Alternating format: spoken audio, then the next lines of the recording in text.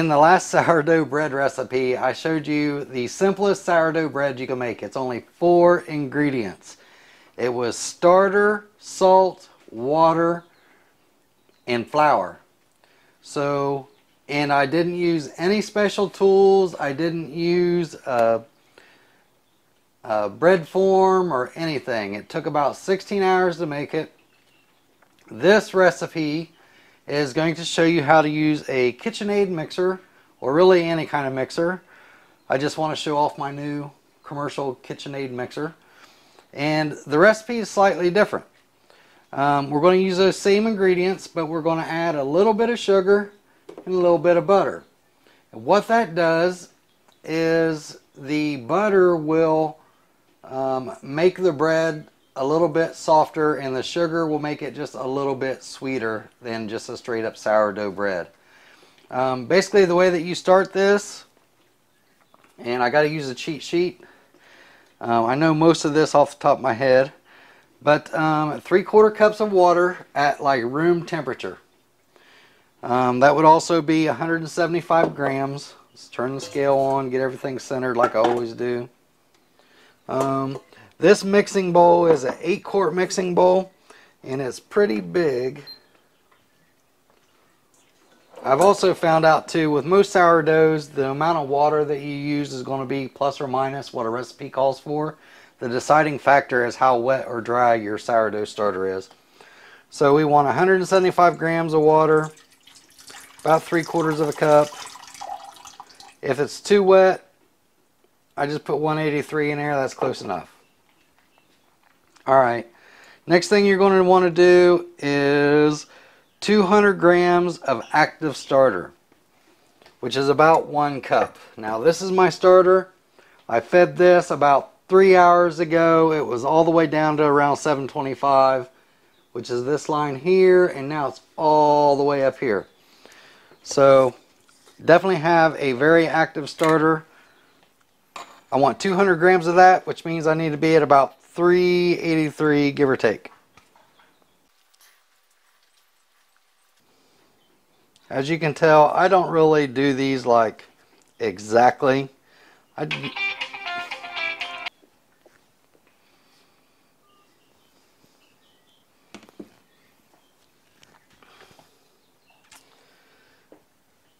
So I know that I was at the correct measurement before that phone call. My battery's also about to die on this. My phone is still blowing up. This is like every day. So let me replace the battery in the camera. Let me start over where we need to be at. You guys have no idea.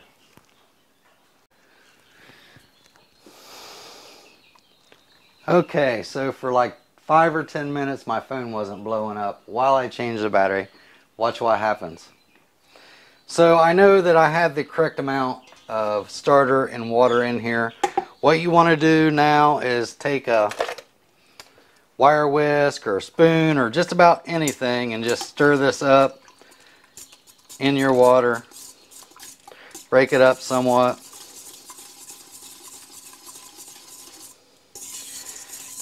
Now it doesn't matter that my scale shut off because I was right where I needed to be.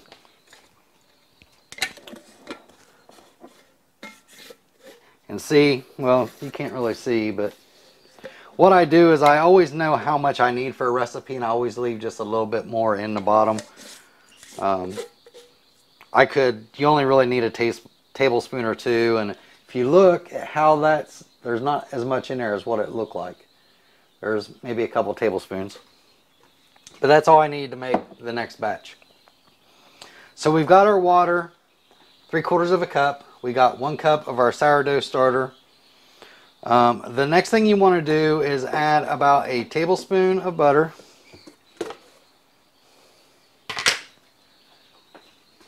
I'm just going to eyeball it because, again, the only time I really do exact measurements is on the flour amount.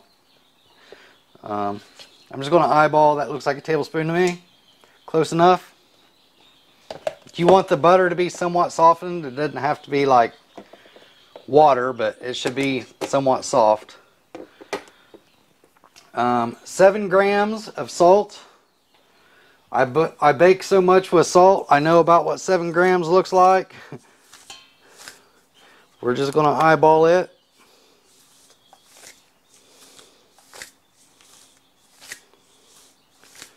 Seven grams salt. We also want about 7 grams of sugar. Sometimes I usually go about 1.5 teaspoons on the sugar. It's a plastic spoon. That's probably pretty close to 7 grams. Then you want to go ahead and mix this up too.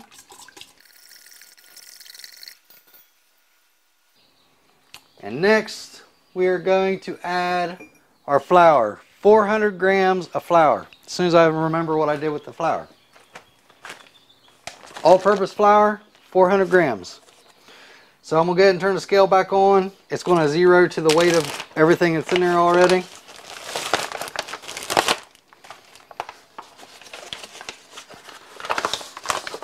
Hopefully I have 400 grams.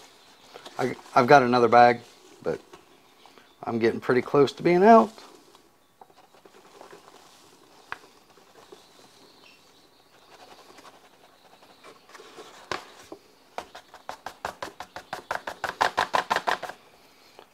In case that goes out, there's 263.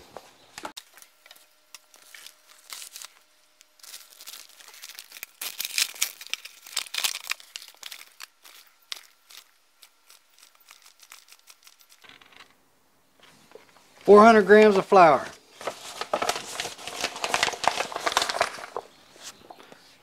So you want to take and mix this up somewhat.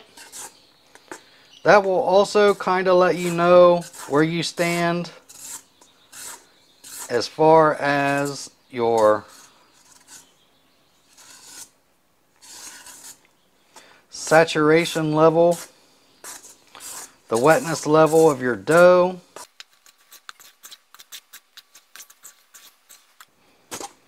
Still looks pretty dry to me. I'm going to add just a little bit more water to it.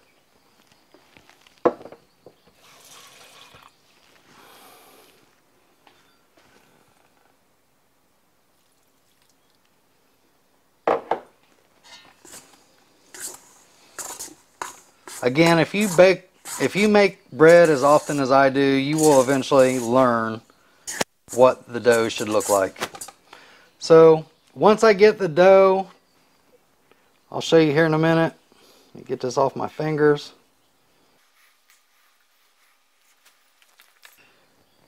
Once you get everything somewhat mixed up, this is what we look like.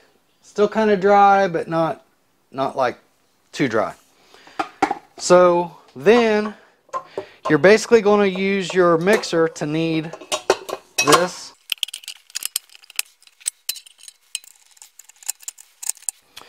And you want to do this on low. After you plug it in, usually helps. And you raise the bowl up.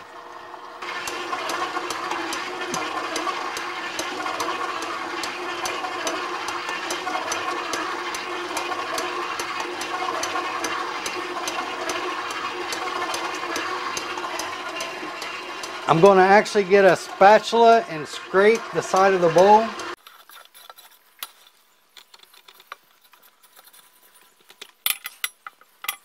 As the dough is pulling away from the sides, which you can see that it is now, you're going to set it basically a timer for 8 minutes. So what I'm going to do is let this down. Next thing you want to do, you want to flour a surface. Flour.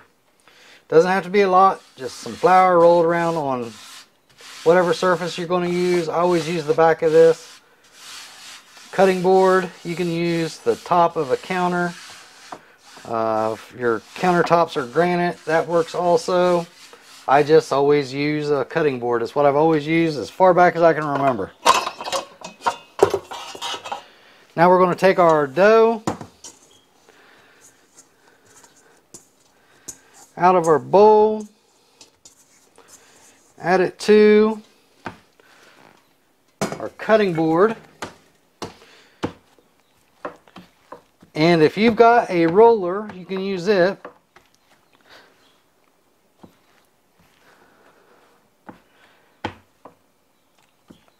You want to kind of flatten it out some. Don't have to be perfect. I'm going to flip this over too. What I'm doing is trying to get this into a rectangular shape. So I'm moving it around to get it where I want it to be at. Forcing some down where I want it. Don't have to be perfect again. Now the next part,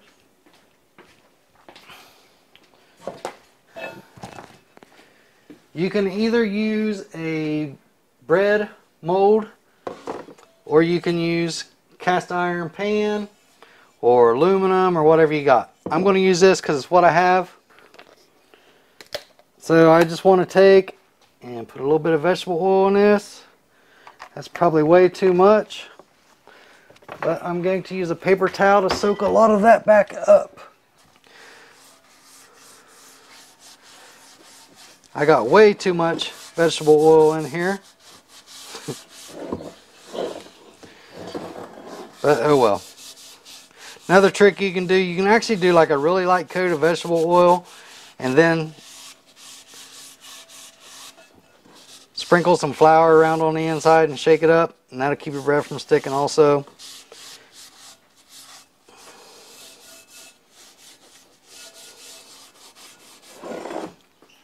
Alright, so once we got that done, the reason why that I was doing that is whatever you're going to put your bread in, you want the finished size of this to be about that size. So you can see that this is somewhat triangular. It's irregular, but it's somewhat triangular. But if I put it this way, it's about the right size, right? It's about the same width. That's because we're going to roll this. Just like this. Hopefully it don't stick too much. This is actually sticking.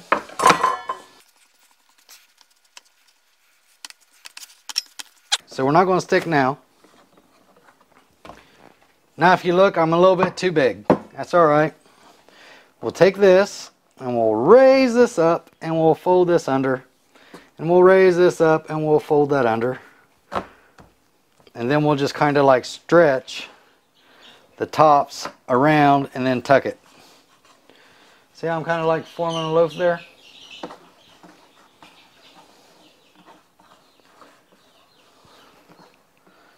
See that?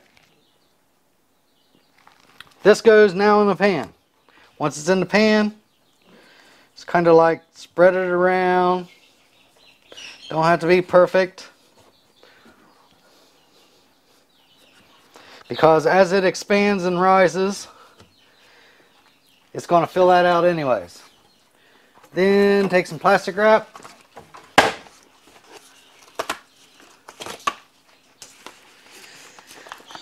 Cover the top of this pan.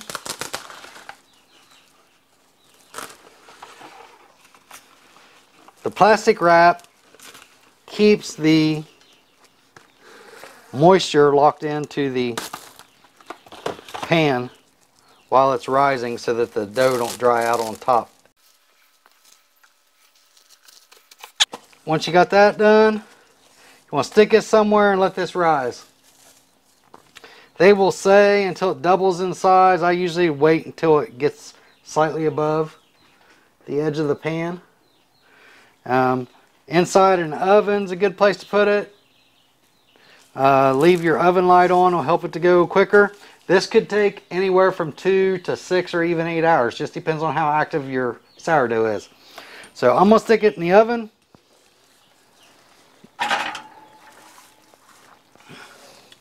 Then I'll bring you back when it's done. So the bread's now been in the oven with the light on for probably about 4 or 5 hours. Definitely have a good form. I can see it. What I need to do is remove this plastic.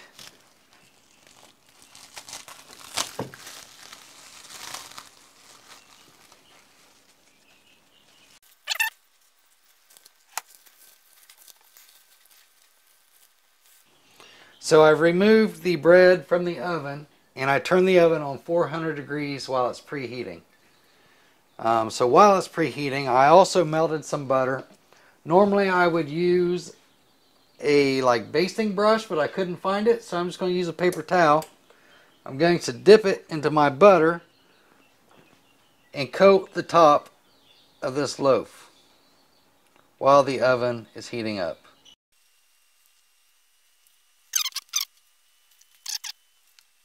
And as soon as the oven heats up, we're going to put the bread in there for 30 to 40 minutes.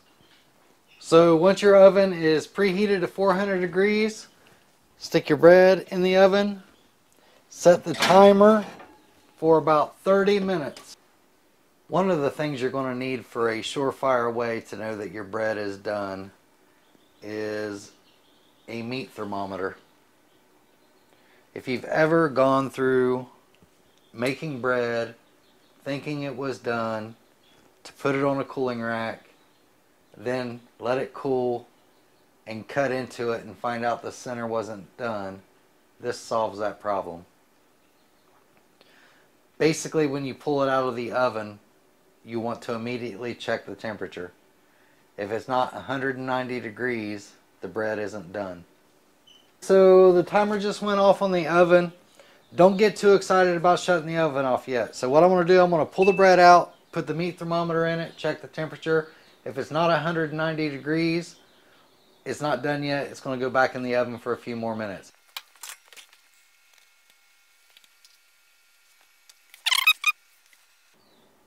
So we are above 190 degrees. That means our bread is done. So now that we are out of the oven, one thing you want to do while it's still hot is take some butter and coat the top of the bread loaf again. I forgot to record it, but I did do that. If you made your bread in a loaf pan, such as I did, you want to just leave it in the pan until it cools down.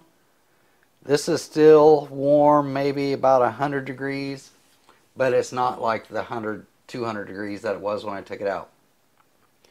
Once it's cooled down, the bread will actually take and contract some, and that allows it to fall out of the pan. If you try to dump it out of the pan while it's hot, you'll never get it out. So I'm going to turn this over just like this.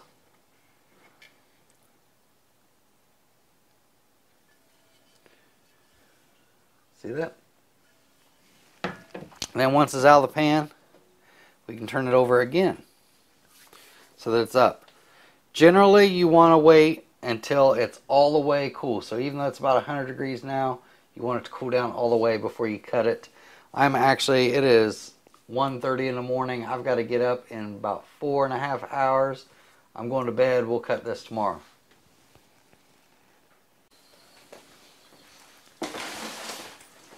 See, I've already been in it. I actually sliced a piece off this morning. Never even thought about finishing this video. I have some eggs in the skillet right now. Man, I did not cut that very straight.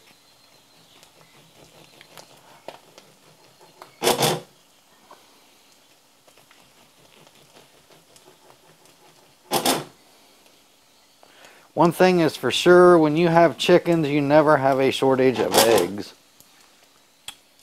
So, yeah.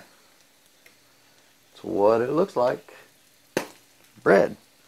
So let me get back to my eggs and my breakfast at 11:47 because it's been a crazy day.